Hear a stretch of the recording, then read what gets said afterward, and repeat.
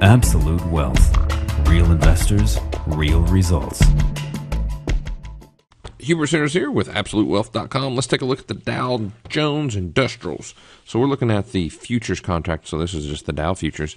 And I'm going to try to make a case for you to buy the Dow so that you can hold through the Thanksgiving. Because a lot of times the Santa Claus rally will actually start around the week of Thanksgiving. And then you also have a couple of other people thinking that the fiscal cliff is a slope, and you're also looking at potential deals for the fiscal cliff, which, let's face it, folks, if you spend more money than you make, it's going to be hard to dig yourself out of that hole, and you can't dig yourself out of your hole by spending more. So anyway, we're still in rough shape here, but we have sold off so severely here, or in other words, we've had a good little pullback, and it's time to step in here and see if we can hold this area. So what we're going to do, we're going to use the Fibonacci ratios, and we're going to draw from June's low all the way up to the most recent highs. And we are going to note that we are in this good little support area here of 12,525. We can also see that the average true range is about 173.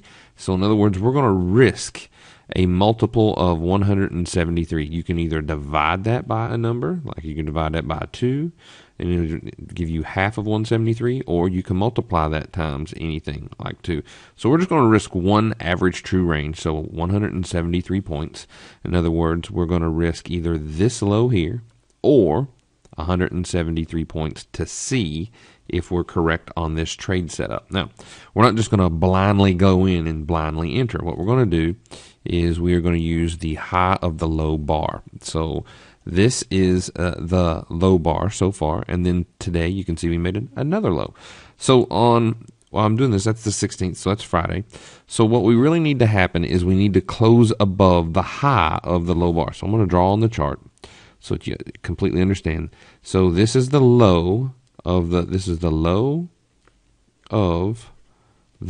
low bar. Now, don't ask me why I put 2 W's in there, but I did. This would be the high of the low bar. So we want to know what the high of the low bar is and what the low of the low bar is. And there's 2 different stops we can use. We can either use this low, or if you feel like you want to risk a little bit more money, 173 points on the Dow. All right, so let's use the pointer for that. Now we're going to find out that the high was 12,573. 12,573. And then the low is going to be a low of 12,434. So we're going to risk less than 173 points on that trade.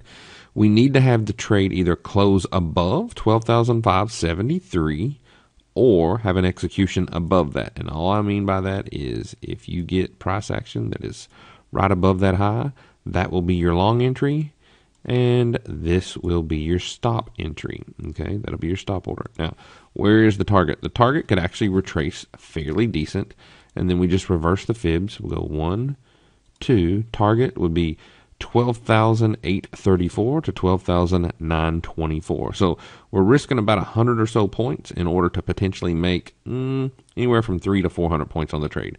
Good luck. Hope it helps. See you on the next video.